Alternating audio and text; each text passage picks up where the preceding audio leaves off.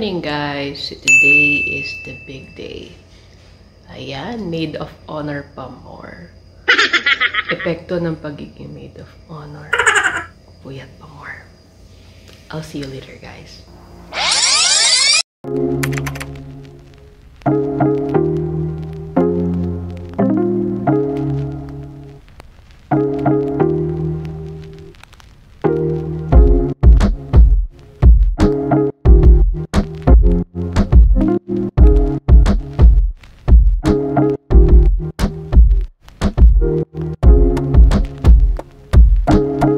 Ayun, may isa. Huli. Kain ng kain.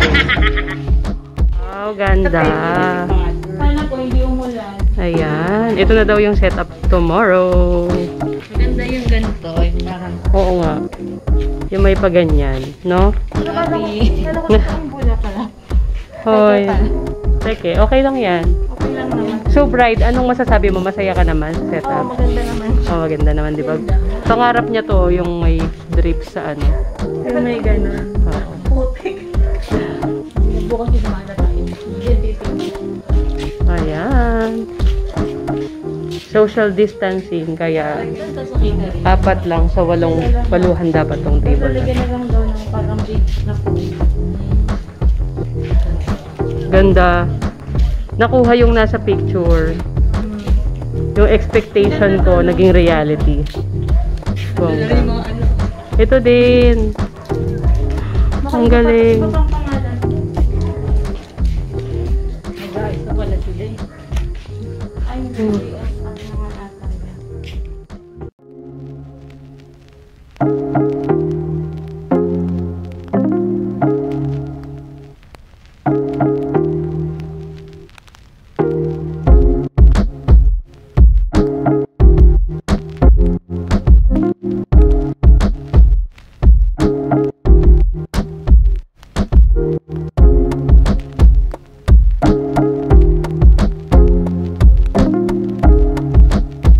Ayan po yung bride. Nagsiset up po yung mga glam team niya doon.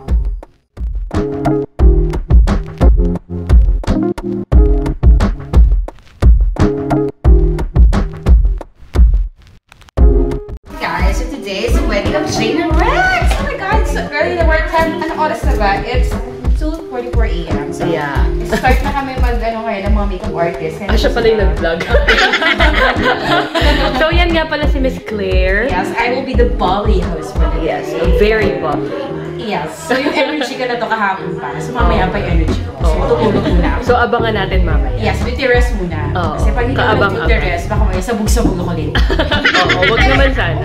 I'm so So, yun. Sobrang saya niya, guys. Kasi, nakatanggap siya ng ayuda. Charot.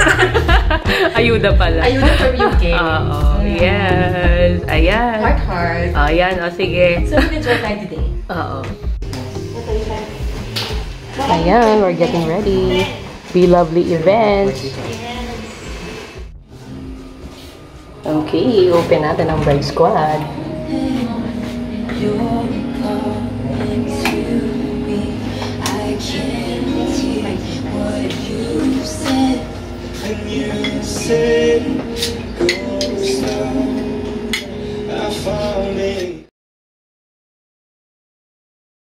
Oh no!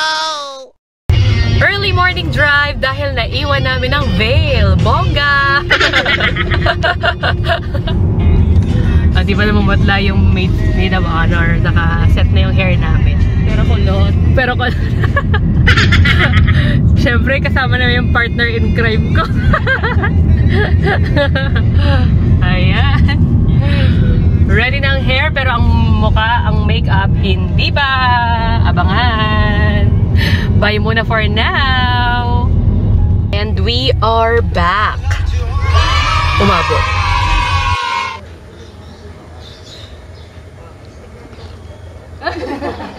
Titignan kung totoo may pagdadala.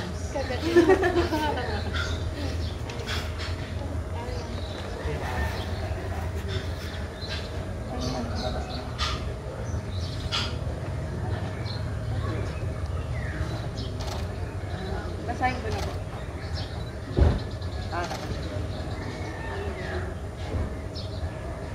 Sige po, basahin niyo naman. Hi, mahal. I can still remember your face, your smile, your eyes. Sobrang cute ng mata mo, pati ng haircut mo. And at that moment,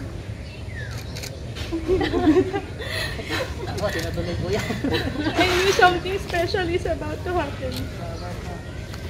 Hindi man at that moment, but I have that gut feeling because I saw and felt something that made my heart skip. Thanks to your handwriting. Doktor. Nagkaroon ako ng chance na makausap ka.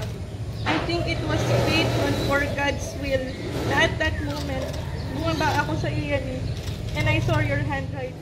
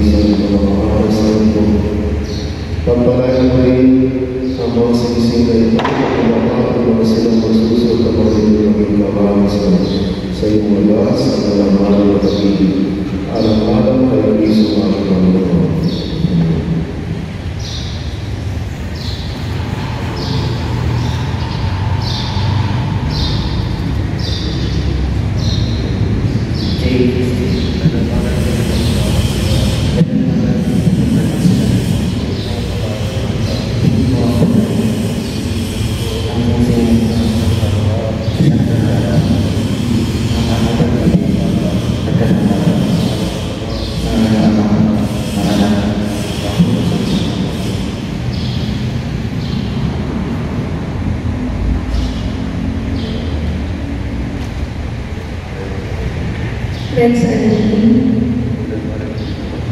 Kaya ngayon ay hindi na pagtatang sila. Isod mo ang pangaling agad. Ang singsing na ito, nasaktan na ng aking pag-ibig na bata sa ngalan ng Ama at ng Anak at ng Espiritu Santo. Amen.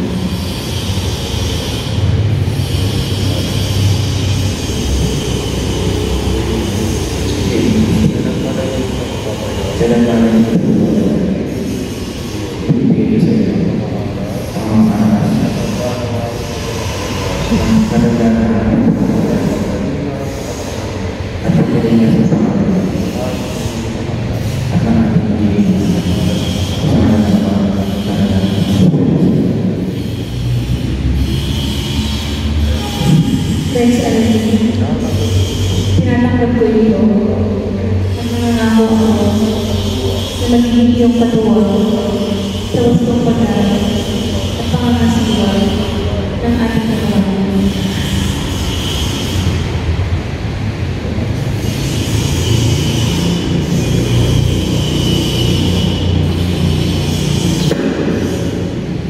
Dahil sa lalin at kay Kristi na kami ng mga nasulanan, kaya ang nabayan ng salita ng Diyos sa pagbuhay ng mag-asawa. Sa sandali ng pinagkailangan at pagmatulan ng tagampay ng pagbubuhan ng pagmamahal o kahirapan, dito kayo makakatagpo ng pagbuhay, inspirasyon at lakas sa kanyang mga salita. Ito naman ang kaming araw sa ligan ng inyong pamahalan.